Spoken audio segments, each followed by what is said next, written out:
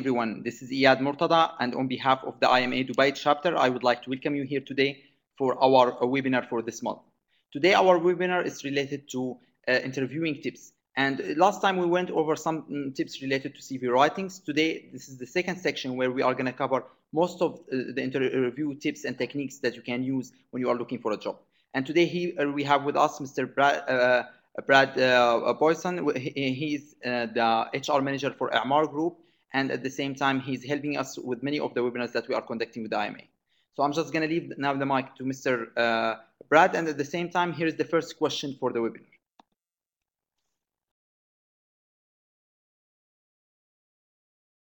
Good evening, everyone.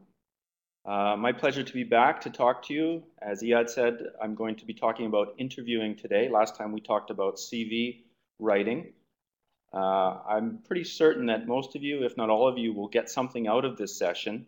I've tried my best to cover some of the basics that we talked about last year, but for the most part, focus on aspects that are subtle, unique elements of the interview process. I've broken today's session into 3 parts. The first part, part 1, will be interview standards, the basics, the how of the interview, how it works, at least on the surface. Part 2, in job interviews, the why. Now, this is something that doesn't come up a lot, but I think it's extremely valuable for you to understand some of the subtle details that go into the interview process. In essence, what we're talking about is getting below the surface. And what I'm going to do is rank the information that I give you in terms of good, better, and best. So a good interviewer will do one thing, a better interviewer will do another thing, and the best interviewers do something else. And then at the end, we'll leave some time as well to answer your questions to the best of my ability. The objectives today, we're going to review the essentials. I want you to get an enhanced perspective in terms of the interview process. This will empower you to understand better why certain things are done in the interview process.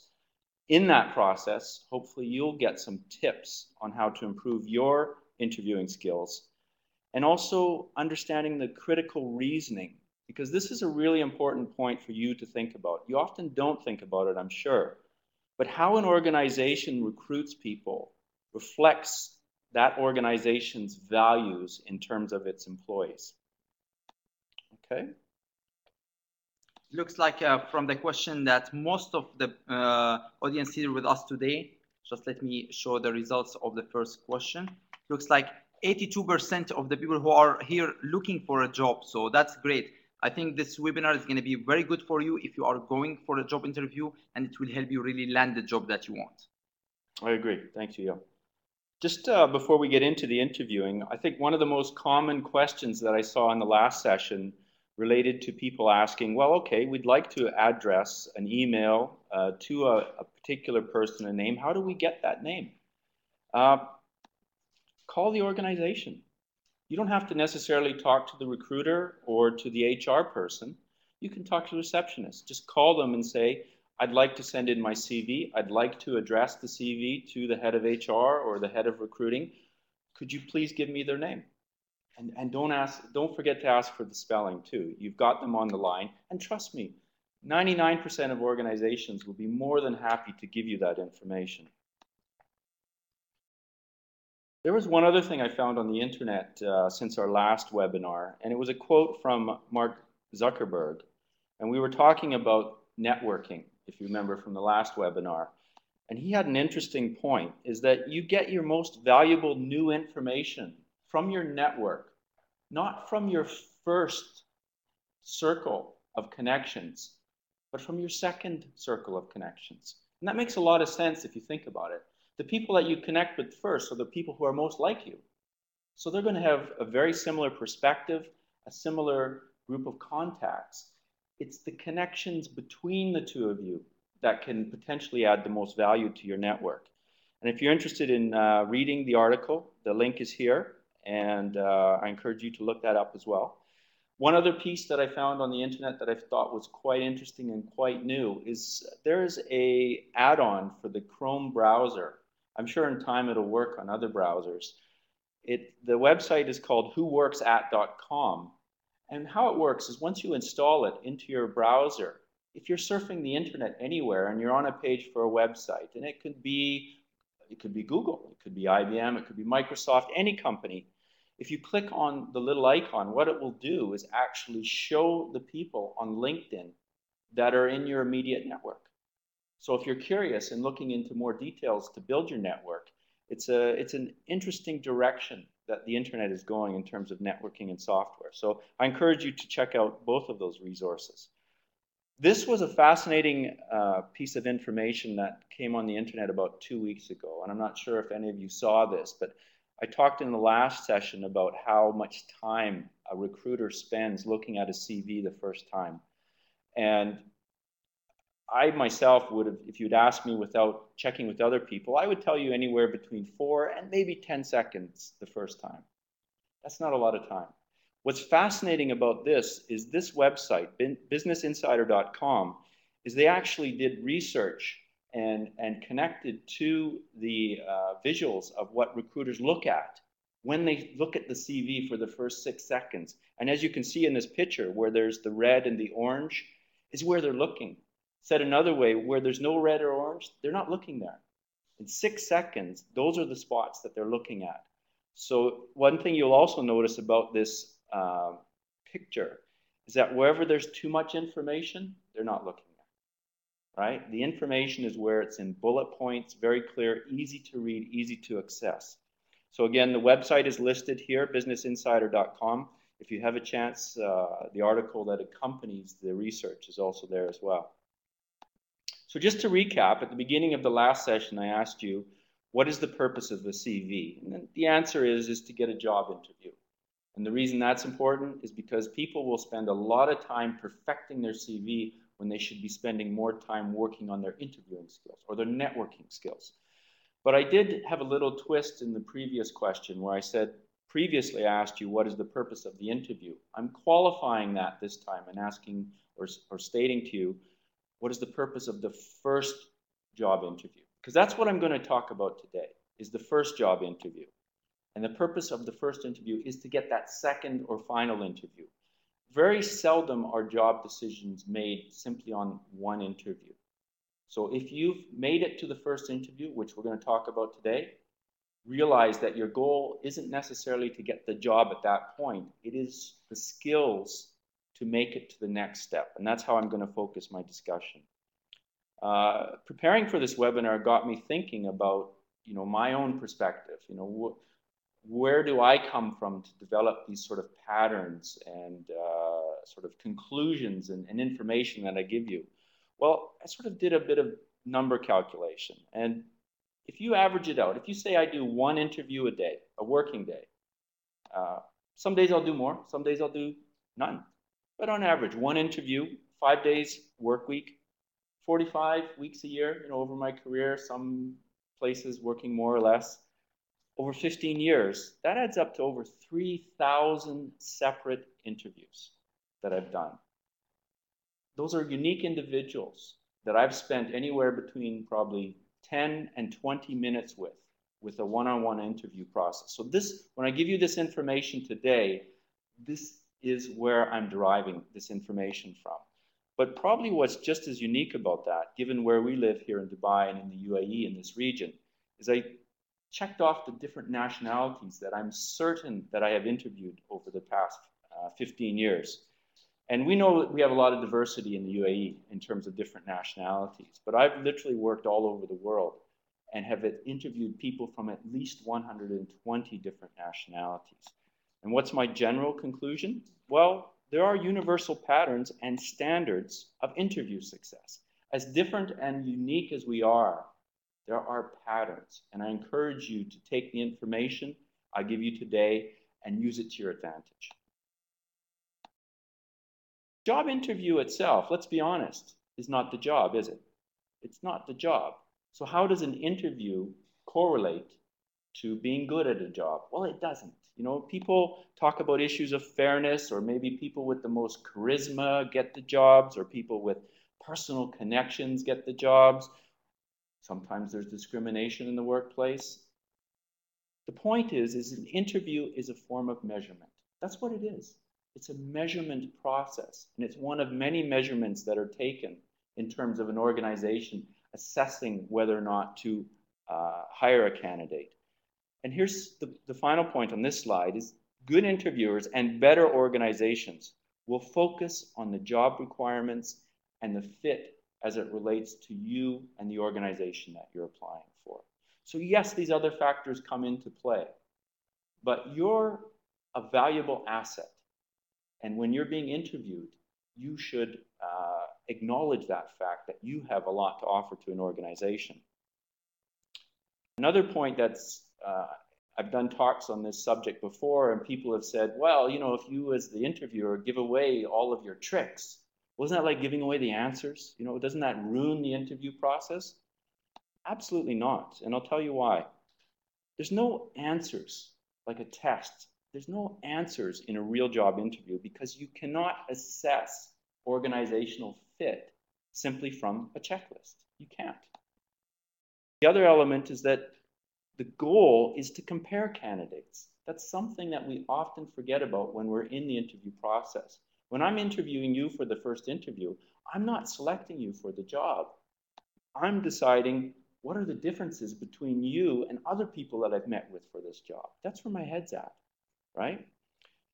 One of the things as well is that the key differences between people are never found in the first information they give you. So if I ask you a question and you give me a response, I'm not as interested in that answer as to when I ask you the follow-up question, which I don't know what that's going to be until you give me your information. So even though there's a pattern and a foundation to how this starts, to get to the real useful information as an interviewer, you have to dig for it. And as I said, you don't know what the follow-up questions that I will ask as the interviewer will be until you give me your answer. So interview, it's not a checklist. It's said another way, if you're ever in an interview and someone's got a checklist and they're checking it as they go through the interview with you, you know that they're not a competent interviewer. It's just simply a fact. So starting with part one, the basics of the interview process. Interview preparations. These are the things that you should be doing as the interviewer before the interview starts. Research the organization. We talked about that in the last webinar. You need to get the details of the organization that you're going to be interviewing with. Research the interviewer. You know, we talked about last time in the sense of how you present yourself in terms of your CV, in terms of your online presence. Organization, I'm going to be looking, if I'm going to interview you, I'm going to be looking deeper into your background. If you're coming into an organization, you should be looking into the organization too. It works both ways. Visit the location prior. Now this one may not seem like a big priority, and sometimes it's not, but there's two reasons for it. The first reason I'll give you relates to, say, I'll give you an example of my most recent position. My office was located at Emaar Business Park. I'm sure if I told a lot of you Emaar Business Park, you'd say, I know exactly where that is. But there's another location in Dubai called Emaar Square. Have any of you heard of that as well? Right? I can't tell you how many times I've told people who are coming in for an interview with me that we're at Emaar Business Park. And I would say it's not a lot, but at least between 2% and 3% of the time, someone will go to the other location. That is not a good first impression. You know, if I've been very clear as to the location, you should know where that location is. But the other reason that it's worth going to the location is to get a sense of the environment, the work environment. And specifically what I'm referring to here is the dress code. Different organizations have different work codes for all kinds of different things. Dress code is important in terms of the interview because it reflects how you present yourself as the potential person to fit within the organization. You should dress the same way that the organization is dressing. So if it's a very casual environment, you know, a lot of technology companies have very casual work environments, then it's okay to be casual. If it's a very formal environment, you should dress formally. How do you know that? Unless you actually go to the environment. Prepare questions in advance based upon your research. So don't just do the research to find out information about the organization. Part of the reason you're doing the research is you should be creating questions that you're going to ask in the interview. Asking the interviewer questions is one of the best ways for you to show the organization that you're serious, that you've done your research. And the types of questions tell a lot about your type of person. If someone says, what are the benefits of the organization? If that's the first question that I hear them ask me, I've drawn some conclusions about this person. If they ask me a different question and say something like, oh, why, you've been with this company for 4 years now, why do you stay? That's a good question. That will give me a lot of information as the candidate about the organization. And that's part of the purpose. You're interviewing the organization just as much as they are interviewing you. So step 2, arriving to the interview. So you've done your preparatory work. You're going to the location now for the interview. My first piece of advice is reconfirm the appointment. Very easy. You can send an email. You can do a phone call. In this day and age, I'd recommend an email. Why? Well, how many times do you have appointments that change? It's quite frequent, isn't it? When you think about it. And it's especially more frequent for the interviewer to have other obligations in business come up. So aside from making sure that the interview happens, the other reason you do it is it shows a level of planning and professionalism. You're marketing yourself by doing this. You're marketing yourself. Be on time. This is an interesting one. We live in an emirate, in a region of the world where there's so many different cultures. And cultures have a different perception of time. For some cultures, time is whenever. For other cultures, time is a science. Time is like numbers. It doesn't vary, and you're either on time or you're not on time. So what my advice to you is that be on time. In other words, be a little bit early. Why? Because if someone doesn't care, there's no loss. But if someone does care, it's a lot like spelling and grammar in a CV and a cover letter. If someone cares, why would you harm your chances to present yourself in the best possible way? Be on time. It's the safe thing to do. Turn off your phone. How many times in movies and other locations are we told to turn off the phone? And I guarantee you, and you've seen it, I'm sure too, you've been in a movie and a phone goes off. Well, we're in a job interview. And when a phone goes off in a job interview, it is distracting at a minimum. At another extreme, it's quite disrespectful too, because the organization, not just the person, but the organization is giving you their time to interview you, and you haven't given it your full attention. Worse yet, and this happens, it's one of those things that you say, don't do this, but I'm telling you as an interviewer, this happens. Not only will sometimes the phone ring, but people will answer it in the middle of an interview. Don't do that. You know, if it rings, if it vibrates, just turn it off. And the interview is only going to be another 10, 15, 20 minutes max. You can return the call at that time. Bring a copy of your CV. The interviewer should have a copy of your CV. I myself make a lot of notes on the initial copy, but there will be times sometimes where maybe I misplaced it. It looks very professional. You should bring a copy and your questions. You've gone through the work of creating and researching questions for this interview process. Don't forget to bring your questions. This slide's covered a bit, but what it's saying is be nice to the people in the work environment. Now, why would I say that? You know, it's common sense, but I can't tell you how many times people will come into a workplace and they walk through a door and they cross paths with someone. That someone may actually be the person that the second interview is with.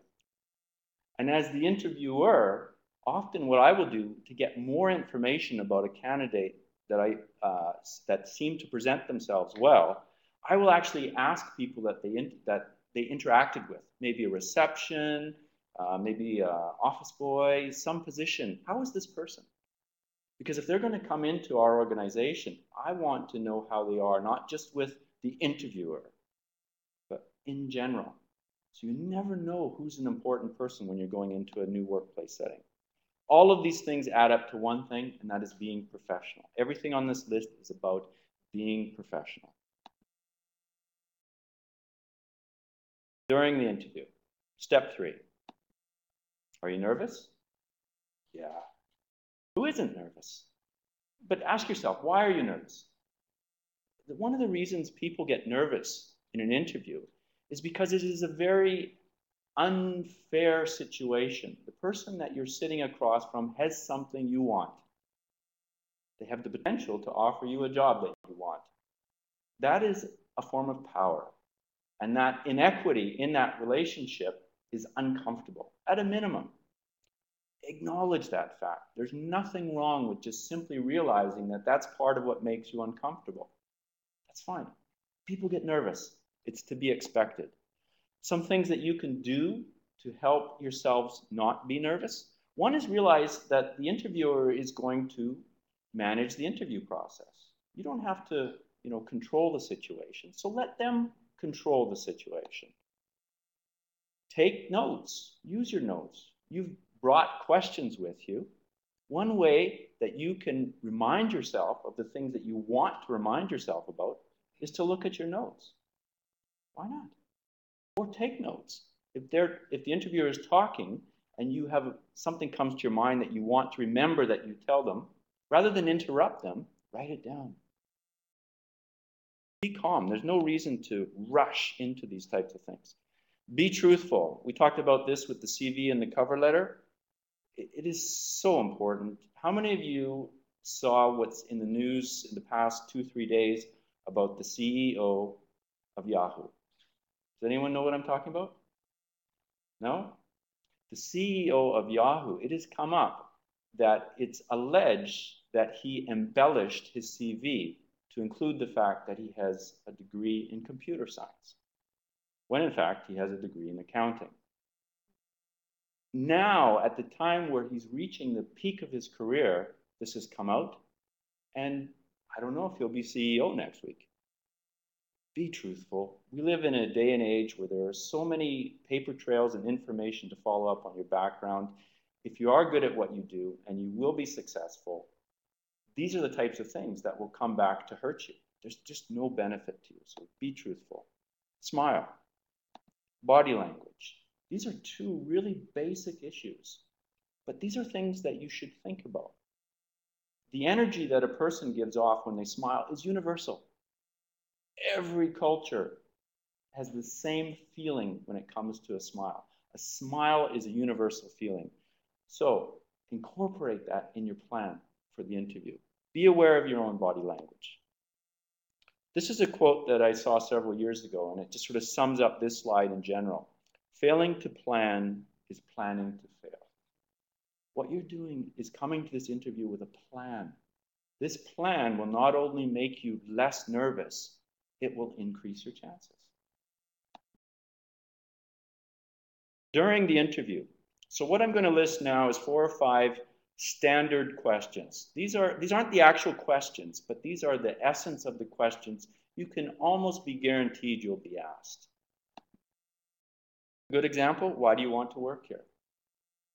What is your motivation? You come in for an interview, why do you want to work here? Why did you or are you considering leaving your current job? You need to have an answer for this. These questions will be asked for you. What the interviewer is trying to get at is your underlying motivation. You're changing, you're looking to change. Why? Does that fit with the organization that you're looking to apply for? What is unique or special about you? We talked about this in terms of the CV, in the cover letter. This type of question will be asked to you, and you need to think about how you're going to answer it. Strengths and weaknesses. We know this one's coming, right? This is the standard of interview processes. It's such a standard that people say, well, don't even ask it. Well, you can ask this type of question in different ways. There are 2 questions. What are your strengths? What are your weaknesses? Relates a lot to the previous example. When we're talking about your strengths, we're saying what's special about you? Why should we as an organization select you relative to all the other people that we're going to interview? What is special about you? If there's nothing, well, then that's fine too. But next, let's move on to the next interview then. No, if you want this, you need to think about what's different. And I guarantee you, there is something special about everyone. You may have people that you look up to that are your superiors that are more experienced or have more education. But there's people who look up to you, I guarantee you. Ask yourself, if someone looks up to me, maybe a younger family member, what is it that they see in me? That's an example of what would be a strength. A weakness, why is this question asked? There's several reasons. One of them is from an interview point of view, you want to see if the person is really self-aware about themselves. So strengths is one end of the question. Weaknesses are, how honest are you with yourself? It is a good way also of demonstrating as a candidate that you recognize areas that you need to improve. And you can talk about that as well in the interview. Any restrictions on your hours of work? This question, what it's really getting at is trying to, what is it in your personal life that may affect your work life? That's what this question is getting at. And again, be honest. You don't have to give away too much information. But when I say be honest, the reason I say that is because most organizations, if you're a good employee, they will be flexible related to your requests. It doesn't mean that if it's a full-time job, you can request part-time work. No, no, no. What it means is that, let's say you've got a family wedding in 2 months. Let them know about that in the interview. It's a very candid way. It will, if they like you, these types of things will never eliminate you from the position. But if you start a job and then 1 week into the job, you say, oh, by the way, I have a family wedding in 2 months, that's not a good way to present that information. So if the question comes up, best to be honest, but not give too much information. Step 3 during the interview. Questions again, but these are a different type of question. These questions are generally labeled as situational or behavioral questions. It's a different type of question designed to get a different type of information. An example of these types of questions would be, describe a time you had to deliver on an impossible deadline. What was the project? What was the outcome? Another example would be, give me an example of a conflict that you've had with another employee in the workplace. What was the issue? What was the outcome? Tell me about your proudest work accomplishment. What was it and why?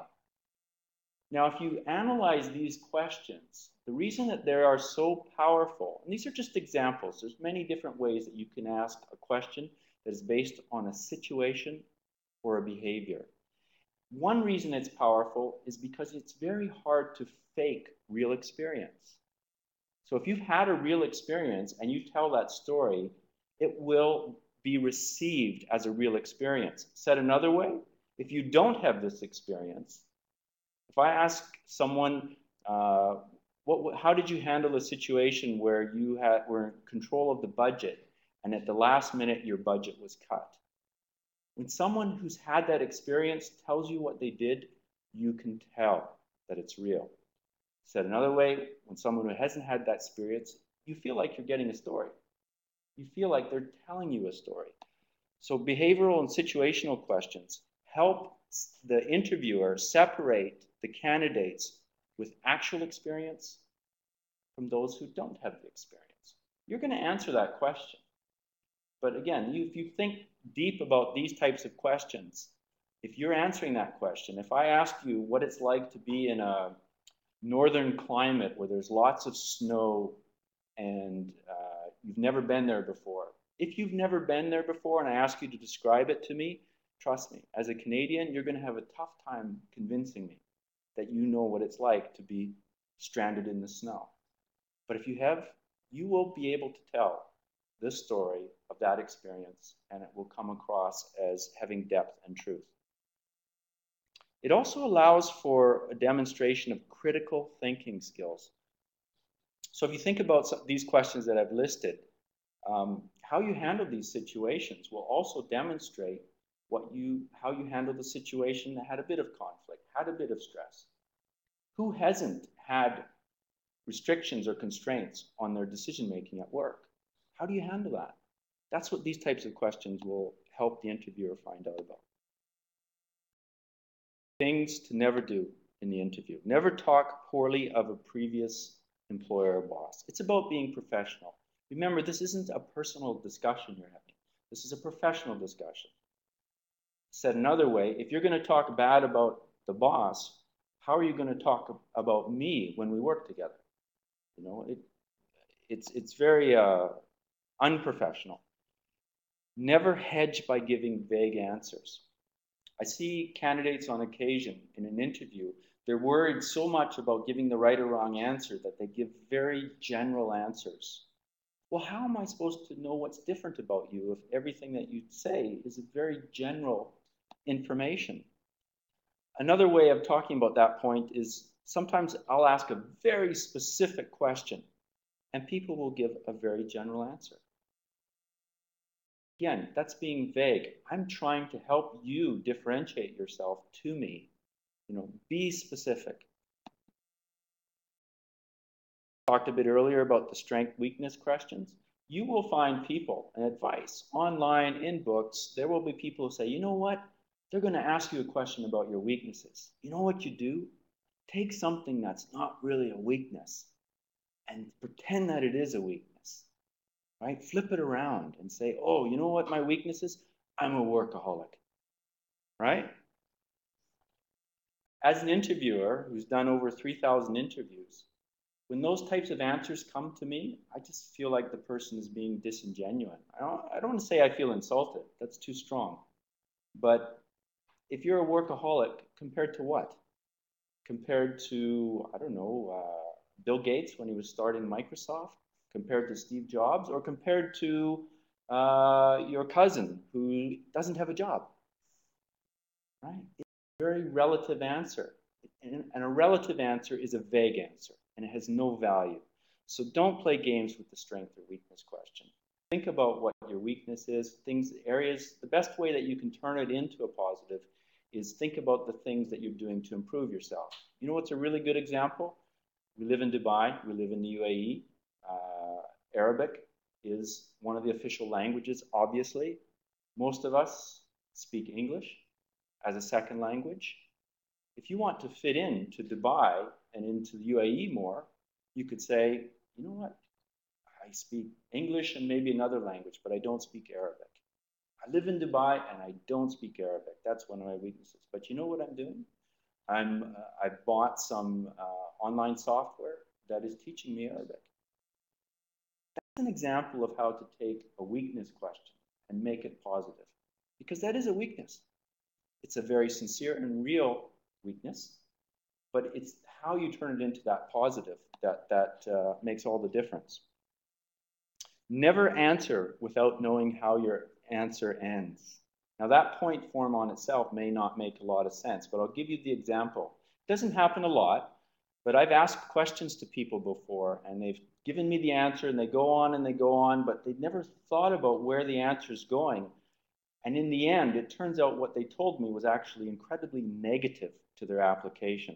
I interviewed a service worker once in customer service, and I was asking, how did you deal with a disgruntled customer once? And he was telling me this story, how he did this extra service and this, and he went on. He was so proud of himself. And then towards the end, and he said, and you know what else happened is that because I did this, I got to get the tip from my colleague so that they didn't get any tip. The gratuity, the extra payment. And I don't know if he even realized what he had just said to me. But obviously he was going in a direction with an answer and didn't think about where it was going. And as a team player, it made him look very poor, very poor. After the interview, ask for the job. You've just gone through an interview process. It doesn't say at the end, say, you know, please give me the job. What I'm saying is now's the opportunity to reinforce your interest in the job. Say something, you know, after this interview, I'm even more interested in working for your organization. I look forward to the next step. That, as an interviewer, I don't know what you're thinking. I know what I'm thinking. Give the interviewer that information if you want to give them that information. Ask for a business card. How basic is that? You know, that gives you their name, their position, their contact information, and who knows what the future holds. Maybe they become part of your network. Maybe you don't get that job. But there you go. There you have that piece of information that allows you to create a trail of your network. Send a thank you email, usually the next day. And one of the reasons why this is so valuable, let's say you've gone home and you've thought about the interview and the issue came up and you said to yourself, oh, I don't know if I was clear on that issue. Sending a thank you email, not only is it respectful and professional, it gives you a chance to slip some more information into the interview, right? Oh, and by the way, you know, on this issue where I said that I'm taking courses at night to improve my auditing skills, that course doesn't start for another 6 months. So if I join your organization, it won't interfere with my becoming familiar with your organization. Excellent opportunity to introduce new information based on the interview after the fact. Follow up if there's no feedback. By that I mean, let's say you haven't heard anything within a week. Does that mean they've made their decision? I don't know. Does that mean they're not going to have you come for a second interview? I don't know. Do you know? How do you know unless you ask? So do follow up with them. It could just be simply that since your last interview, they've been so busy with other things, they haven't actually moved to the next step of the interview. Don't assume that no information is bad information. I can't stress that enough. Sometimes it's just as the interviewer and the organization, you get taken on to other issues that come up and you don't have the opportunity to come back to the interview process until later on. So remember, as I said at the outset, the first interviewer and their questions aren't designed to get you the job, to select you for the position. They're designed to separate you from the other people that the person will interview. That's it. It's a comparison between people you've never met. That's what's happening in the interview process. Failing to do the basics that we've just gone through hurts you. It hurts your chances. Everything that I've just listed in terms of basics are things that are easy to do. But so many people don't do it. And all of those people who don't do it, they are hurting their chances to move to the next step. In the interview, what if? What if the question of compensation or pay comes up? You need to be prepared for that. That can come up. There's no specific answer that I can give you in terms of how to deal with that, other than to say, at some point, compensation will come up in an interview process. It's expected, trust me, as an interviewer, it's expected that if I ask you what your compensation expectations are, 80% of people will overstate what their expectations are. I already expect that. 5% will understate it. There are people who do that, trust me. I've done performance appraisals, and you would be surprised how many people, when they do their own self-appraisal, actually rate themselves lower than you rate them. It's the same with the compensation question. What my suggestion to you is be honest in the sense of something that you would accept and don't overstate it. There's a very good chance that the interviewer knows what the job market is for the position. They know what their budget is for that position. If you get too aggressive in terms of your salary expectations, you may eliminate yourself even though you're their preferred candidate. What if during the interviewer does all the talking? That happens. You know what that means? That means one of two things. It means either the interviewer is very inexperienced, they may be nervous. That happens too. What it usually means is that they've actually made up their mind based on very superficial information. Maybe they've got your CV, they've seen you, they listen for you for 1 minute, and there are people out there who will draw conclusions about people based on that. Trust me, in all of the interviews that I've done, people sometimes they've impressed me at the very beginning and then had a really terrible interview afterwards. Other times people have unimpressed me at the outset, but then at the end, they've said something, they've communicated information that's been incredibly impressive. So what that taught me is never jump to conclusions. The interview is a process. Go through the interview process.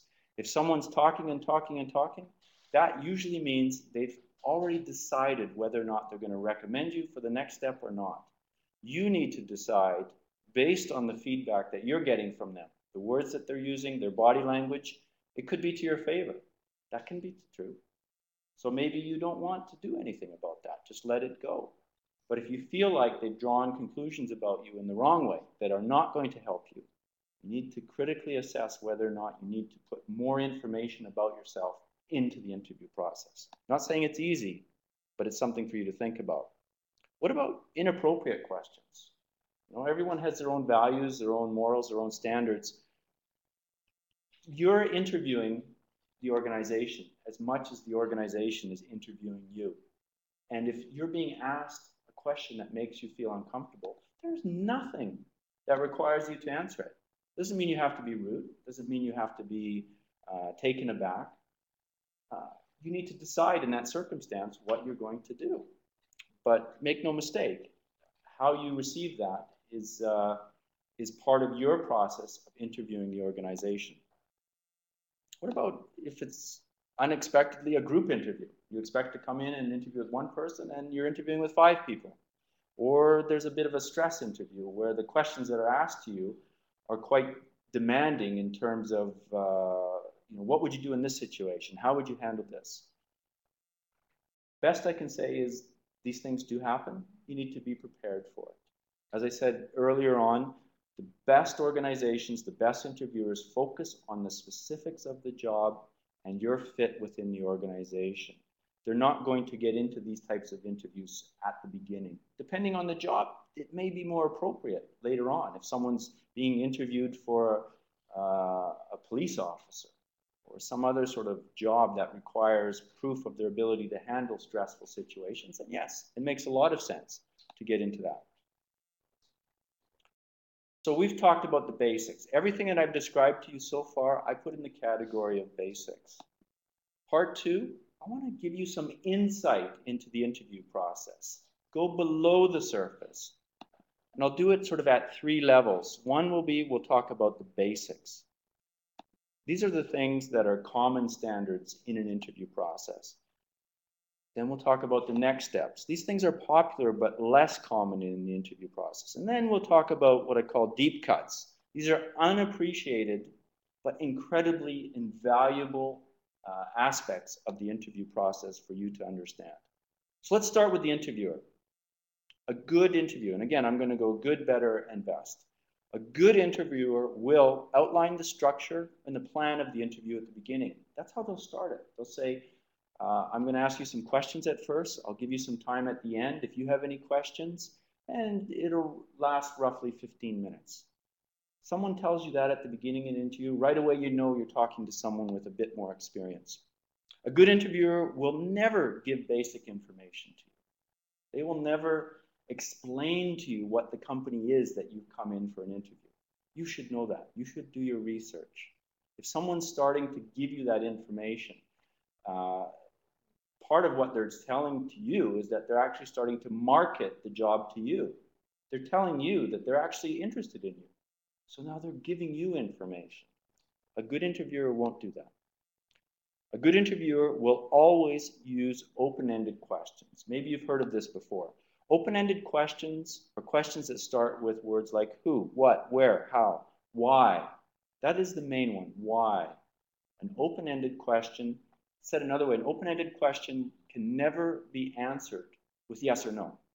Those are close-ended questions. If I ask you a question, did you go to university? It's a yes or no question, isn't it? But if I ask you, where did you go to university? You can't say yes, right? Open-ended questions are the way the interviewer gets more information from a question. A good interviewer will listen actively.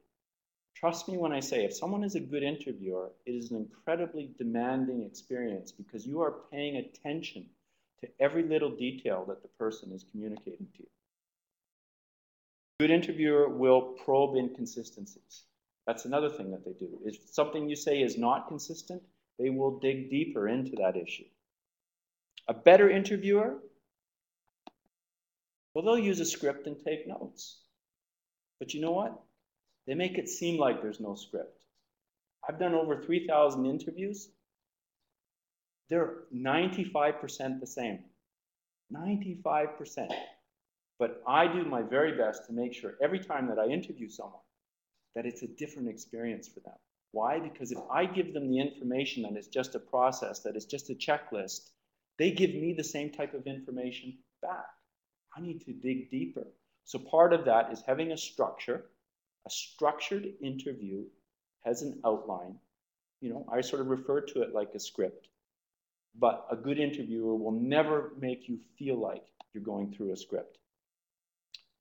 A better interviewer will customize the behavioral and situational questions. Now remember earlier we talked about these types of questions. When I say customize, what I mean is that they will actually take a current situation in the workplace that you would have to deal with if you got this job and ask you how you would deal with it. Why is that useful to know? Because they're telling you about what the job entails. They're giving you inside information as to what you can expect if you get this job. So it's not just a question, it is inside information. How you answer the question will be relevant to them because they're thinking about how you're answering it relative to a real world situation in the job, in the organization. A better interviewer, as I mentioned, will ask why a lot. And I do mean a lot. Some of you, if you've got a background in quality, you may have heard of the 5 whys. Anyone, is that familiar? In quality control, they say if you ask why 5 times, you can get to the root cause of a problem, an issue. So asking why, if I asked you, why do you want to come and work for our organization? And you say, well, because your organization has an excellent reputation. I say, well, why is that important to you? Well, all of a sudden it's getting deeper, isn't it? Well, you know, I've tried to work for good organizations, and I believe that my career will be well suited by having organizations that are similar to my own personal education experience. Why? Well, you see how it gets deeper and deeper? It doesn't matter if I give you every single question that I'm going to ask you in an interview, because my second question is going to be why, and my third question is going to be why. And maybe even my fourth question is going to be why. There's no script for that. And it helps me get to the root of your personal motivation. And pause frequently. This is a really important one that skilled interviewers will use. They will pause. Why? Because when you pause, that silence is a gap. And for some people, not everyone, in certain cultures, silence makes people uncomfortable. And if you're being interviewed and you're giving information and you hear nothing, one of the first conclusions that we come to is, I didn't give the right information. I'm going to give more. That's what people do. So a good interviewer will pause and wait. And trust me, people give so much information in that pause. Sometimes information that they wish they didn't give. But it is a very powerful tool in getting information. Ask some questions in the third person. Here's an example of what I mean by that. How would your boss describe your work to me? I could just ask you, how describe yourself as a worker. But if I say to you, how would your boss describe you as a worker to me? What that does is actually sort of lowers your walls of protection. And it makes you sort of think about how you're perceived by other people. And what that does is give me more truthful information than if I just asked you directly, tell me about yourself as a worker. It's not something you want to do a lot in the interview process, but you should do at least 2 of these types of questions. The best interviewers. So we've been talking about what good interviewers do, what better interviewers do. The best interviewers will revalidate previous questions. For those of you with research backgrounds, you know exactly what I'm talking about. When you create a survey, part of the way you give validity to the survey is you ask a similar question later on in a different way to make sure that the person is paying attention to the survey, that they're giving you consistent information. An interviewer can do exactly the same thing. What's the wrong type of work for you? That's an example of the type of question that revalidates. We've started this interview by asking you, why do you want to work here? What are you good at? What's different about you? And then all of a sudden I ask you, what's the wrong type of work for you? You describe the job that you're interviewing for right now. You're giving me information that says everything that you've said before is inconsistent. You just want a job. I remember this was quite recently, a few months ago, I was interviewing someone for a call center job. And I asked this person this question. And their answer was, I'm not very good at outbound calls. That's the wrong type of work for me. They didn't even realize that they just said, this is the wrong type of job for me. This type of work, working in a call center. So that revalidating the previous questions is one way that you get more information. The best interviewers will ask a poorly worded, maybe a run-on question. Now, what I mean by that is that there's several, you wouldn't do it more than once, but what type of information you can get from a lot of people, if the primary language in the workplace is English, and we're in a market like Dubai in the UAE, where English is often a second language, the skill of English is something that the organization wants to know and assess about you as a candidate. One way you can do that as an interview is you can ask a bad question. I don't mean inappropriate. A bad question is one that just runs on and on and on, and it just keeps going, and it doesn't seem to have a period, it never comes, and it just goes on and on and on. For those of you who speak more than one language, you know that one of the challenges is holding information together so that you can get to what the meaning is. It's a way to test someone's English comprehension. When you ask a long run-on question. Poorly worded, maybe you want to test the person's self-confidence. If you ask a question that you know that doesn't make sense, and they don't give you any sort of feedback that says, can you say that again? Can you repeat that in a different way? I'm sorry, I didn't understand what you meant by that question. All three of those are demonstrations of confidence in the interview process in a very uncomfortable way. If someone does that to me, right away they're telling me that they have an element of strength and self-confidence, and that's a good thing. Obtain references from sources not provided. Remember I said in the CV, when we talked about giving references or providing them in the CV, the best interviewers aren't going to ask for your references because they're going to go ask the people, they're going to do their research into your background and ask people who aren't your references. Because there's probably a good chance the people that you give as references are people who like you, who will recommend you. So I'm assuming the references you give me are people who fall in that category. I'm going to dig deeper. I'm going to call the organization that you used to work for and talk to someone that you didn't give me as a reference. That's what the best interviewers will do. Best interviewers will never make conclusions until all of the candidates are interviewed. What I said at the beginning about measuring and comparing candidates? How do I know that the next person I'm not going to meet is even better? I don't. So in the interview process, I'm going to take notes, I'm going to use my script and gather up information, and I will wait until I've seen everyone before I draw any conclusions. And last point in terms of what best interviewers do. If you think about it, if I've done 3,000 interviews, how many of those people do you think ended up getting the job? Honestly, it's going to be less than 1,000.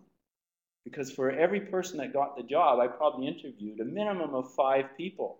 That means 4 people are not happy with me. I know this before I start the process, that I'm going to have 90% of the people that I see unhappy with my input into their candidacy.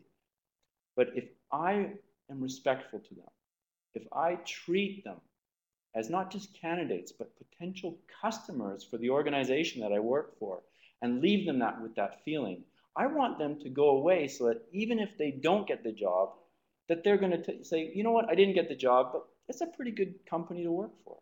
And if someone else applies, they say, yeah, go try. I didn't get the job, but give it a try. It's a good. Said another way, if I leave them with a bad impression of the organization and someone else says, oh, I got called in for the interview at this company. Oh, don't go there. No, it's not a good company. I had someone today talk to me about this, getting my advice on this. And so it is one of the hardest things to do, knowing that you're going to stop probably 90% of the people from moving to the next step, but leave them with the positive impression. And a lot of the things that I'm describing in terms of good things to do are part of doing that. You're showing someone respect. Whatever the position is, you show people respect, even if they don't get what they want, they generally will respect you. We're going to flip it now. We've been talking about the interviewer. Let's talk about the interviewee, the candidate. This is you, say, if you're coming in for the interview. A good candidate, not a better candidate, not the best candidate, but a good candidate will build a rapport with the interviewer. Remember when I said do research on the interviewer? Part of the reason you're doing research on the interviewer is so that when the interview becomes less formal, you can talk less formally with them. That's helpful for your candidacy. Express a genuine interest and appreciation. It's not just a job. That's one of the reasons why you're asking people at the beginning, why do you want to work here? Because you want to separate the people who say, I need a job, I want a job, from those people who say, I have always wanted to work for your organization. For the past 3 years I've been following it. I have 2 friends that work here. This is a place that I would be proud to work at. Ask, what are the next steps after the interview?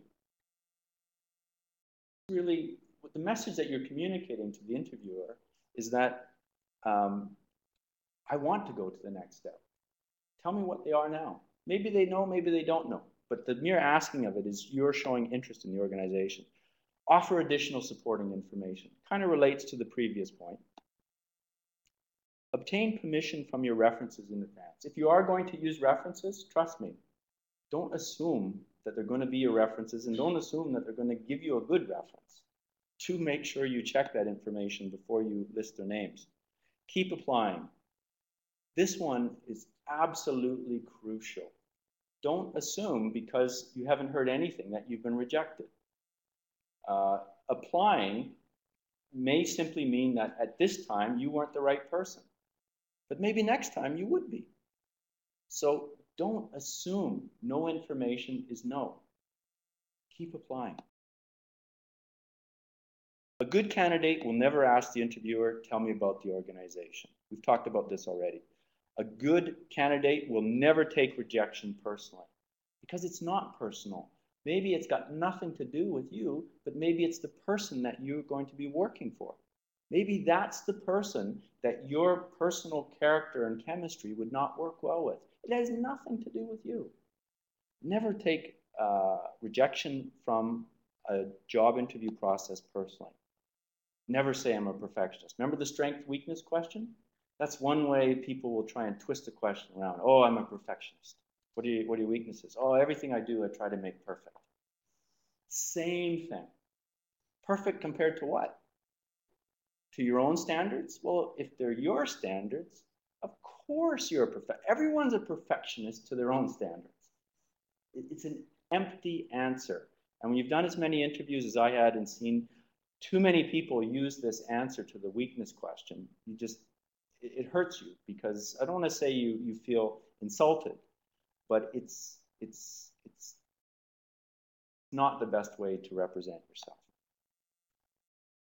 Never say, just give me a chance. That happens a lot.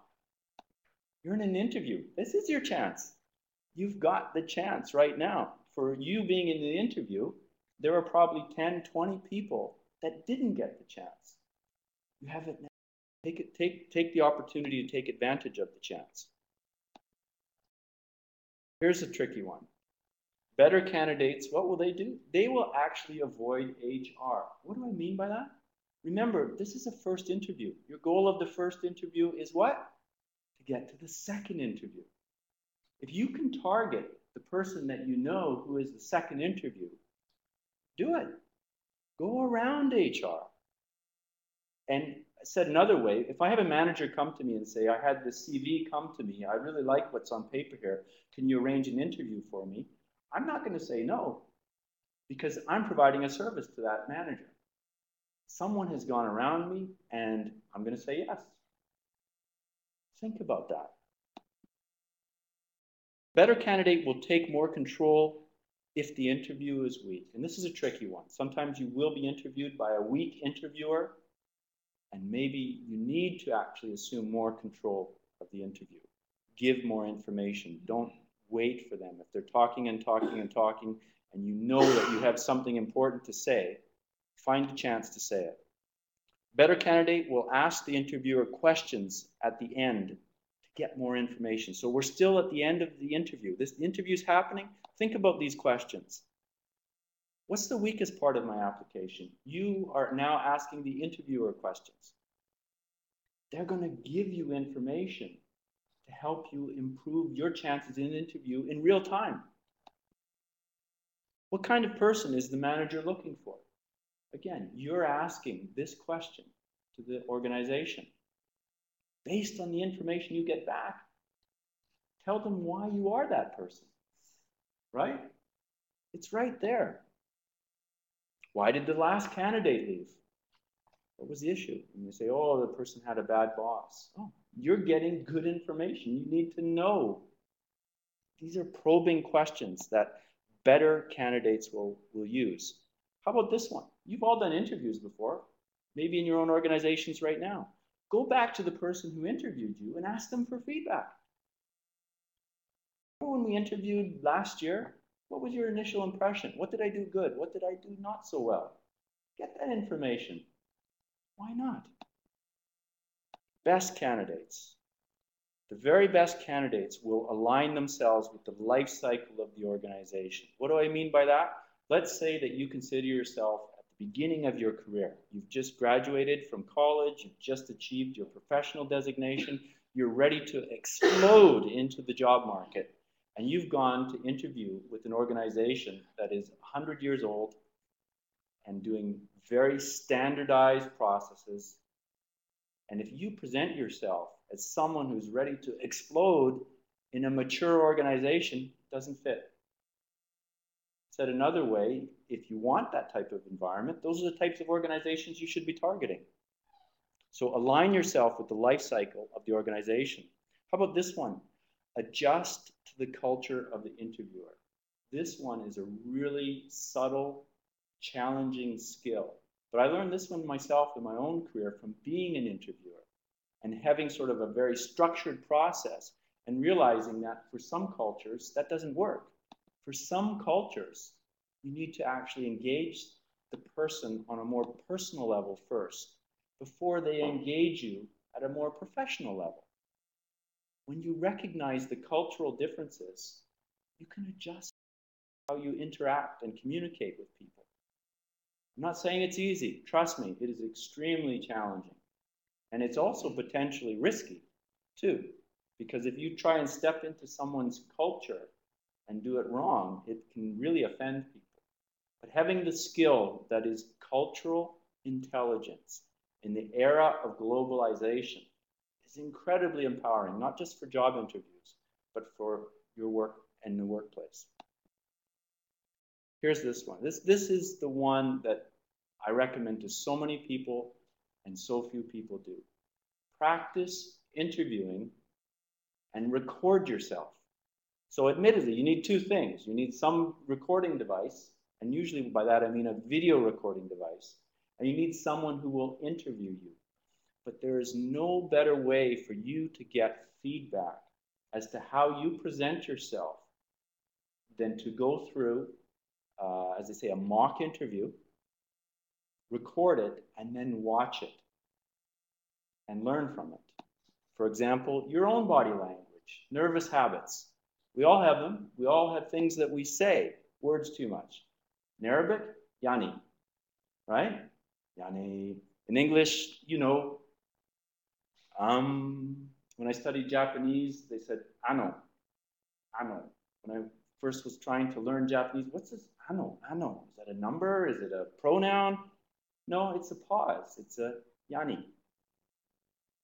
We all have these habits. These are types of things that you will see very quickly and clearly if you watch a video of yourself being interviewed. And your general energy and enthusiasm. So important.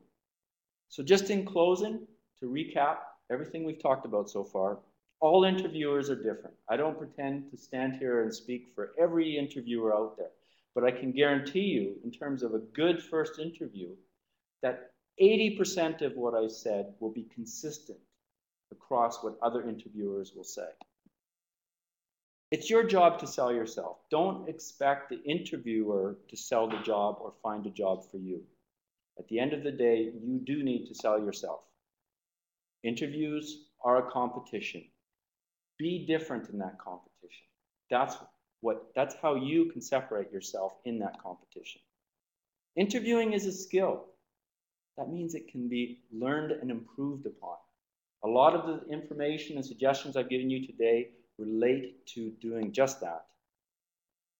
Interview the organization. It is a two-way process. Don't go to an interview and assume that the organization has everything. You have very little to offer. When you interview the organization, it gives the interviewer a sense of your self-confidence and your self-worth. And people want what other people want. And if you demonstrate that you're worthy, that energy comes out in the interview process. Believe you are the solution. Be the solution.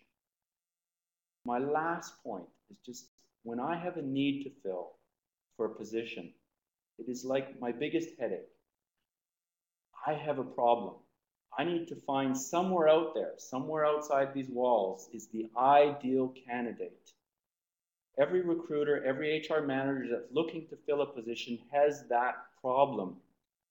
If you realize that you are that solution and you can solve that problem for that position, you are making their lives so much easier. So do not sell yourself short. You are the solution. You just need to find the right organization to take advantage of your career. Okay, with that, Q&A. Thank you very much, Brad, for this amazing webinar. And like he said, when you are trying to find a job, there is always this, like we call it 7 degrees of separation, that there, for you to get to the right person to do the interview with, you have 7 people that you need to get. So you need to contact the person that you know, he will contact someone, and in that way you will get to this interview. So once you get to this interview, it's really important to take these tips in consideration and really apply them, so in that way you'll be able to land the job that you want. Thank you, Brad, very much for this webinar, and now we are going to open it for questions and answers.